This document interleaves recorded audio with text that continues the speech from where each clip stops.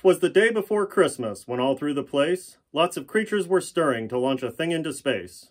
The pages were hung on the consoles with care, in hopes that the countdown soon would be there. And everyone sporting their well-fitted masks had just settled down to complete all their tasks. I began to think back on the last 20 years, and how much it was chock full of blood, sweat, and tears. Back before we had hardware, strange as it seems, lots of meetings with WebEx, you know, before Teams. We got used to hearing our contractors holler, "Each change that you make will cost $1 million. We tried to make sense of everything that was said, while visions of hardware danced in our heads.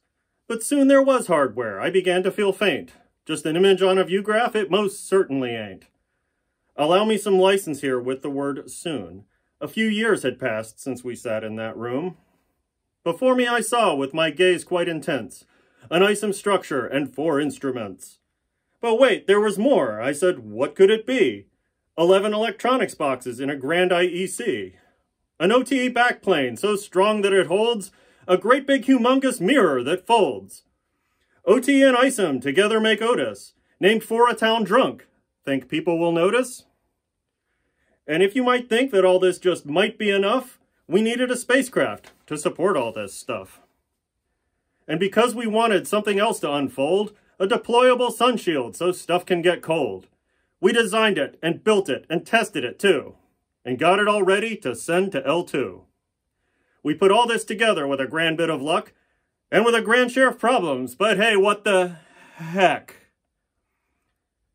There was all the usual stuff, all the technical woes, but we also encountered more formidable foes.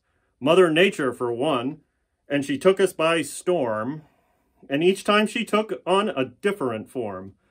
The blizzard that hit during ISIM cryovac, Snowmageddon we called it, as a matter of fact.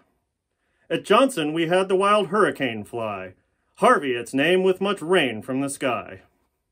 And with all the time that we spent out in LA, we needed some earthquakes just to brighten our day. And if we thought that was all we could take, a worldwide pandemic for the icing on the cake. Still dealing with COVID, we had much to do. Send JW and ourselves to a place called Kourou. I could write a whole tome just about this campaign, but I'll limit it here to a couple refrains. Tripped breaker, lost power, a bad UPS, onduleur mobile, and its own parking espèce. When the clamp band went bang, it was heard round the world. Upon hearing the news, I bet some people hurled. Communication problems out there in the baff. An RS-422 pair was missing one half. A connector needed rewiring, and it needed it quick. And with the right tool came a running St. Nick. But after all this, we've come to the day to finally send JWST on its way.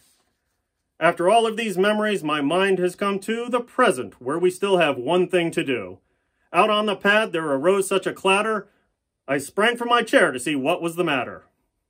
Away to the window, I flew like a flash, tore open the shutters and threw up the sash. When what to my wandering eyes should appear, but an Ariane 5, and a payload quite dear. With all its components, most beautiful they are, and all the blood, sweat, and tears that got us this far. I coughed and I gasped, but my composure I regained. I yelled and I shouted and I called them by name. Now near cam, now near spec, now Miri, oh yes. On cooler, on harnesses, on grand FGS. On Ursu, on Ditzy, those great ICPs. On radiator baffles, and more if you please. Oh yes, there is more, the great OTE. The 18-piece mirror is something to see. And just look at that spacecraft, what more can I say? On Sunshield, on Omnis, on great HGA. So much has brought us to this moment now, with no time to wipe the sweat off our brow. And now this is it. It is really goodbye. It's time for you to head to your home in the sky. I yelled myself hoarse as it faded from sight. Happy Christmas to all, and to Webb, a good flight. Merry Christmas.